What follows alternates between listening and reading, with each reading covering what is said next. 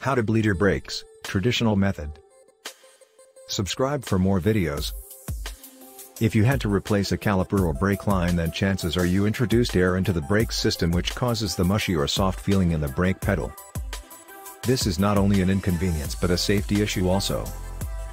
There are many ways to bleed your brakes. The traditional method will be demonstrated in this article.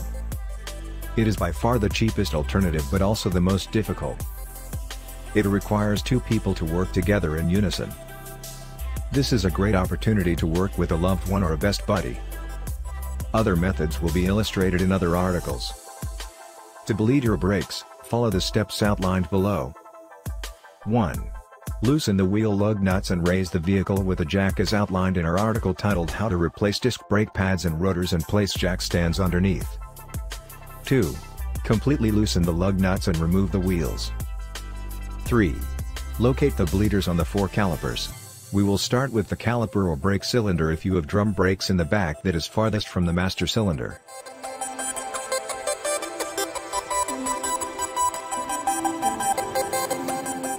We will have to loosen the bleeder, ensuring that we don't break it. To do this, spray rust penetrant very liberally onto the 4 bleeders, letting them soak for as long as possible. Then lightly tap the bleeder with a hammer to jolt the rust loose. Now grab your 8mm wrench or deep well socket/ratchet and loosen the bleeder. You don't need to take the bleeder off, simply loosen it about half a turn. 5. Obtain a clear rubber hose that will fit snugly over the bleeder and route it to a drain pan, as brake fluid will be dripping down into it. 6. Now find a helper who will sit inside the car to assist you in the brake bleeding process.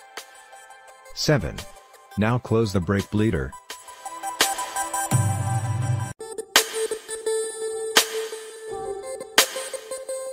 Open the cap on the master cylinder and monitor the brake fluid during the bleeding process.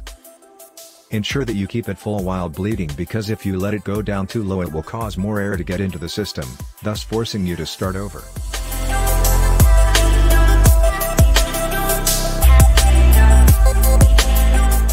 The person inside the vehicle will press the brake pedal firmly 3 times and will count every time. However, on the 3rd time he or she will keep the brake pedal depressed.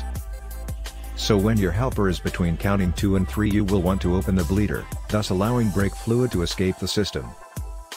The reason why we wait till the 3rd time is to allow brake pressure to build up in the system. 10. Tell your helper to hold the pedal down on the 3rd count, giving you time to close the bleeder so that air doesn't get into the system. 11. Simply repeat steps 9 to 10 at that caliper/wheel cylinder until you see clear fluid, no air bubbles, escaping the clear vinyl/rubber tubing. 12. That was the right rear, RR, wheel. Now continue on to the left rear, LR, wheel. Then to the right front, RF, wheel. Then to the left front, LF, wheel. You have now successfully bled all 4 corners of the car, and your brake pedal should be much firmer than it was previously. If not, you could have improperly bled the brakes, a leak may be in the system, or the master cylinder could be damaged internally. If these steps seem a bit too much for you, look out for future articles demonstrating simpler ways to bleed your brakes, but will require you to spend money on supplies and tools. Do not forget to subscribe for more videos.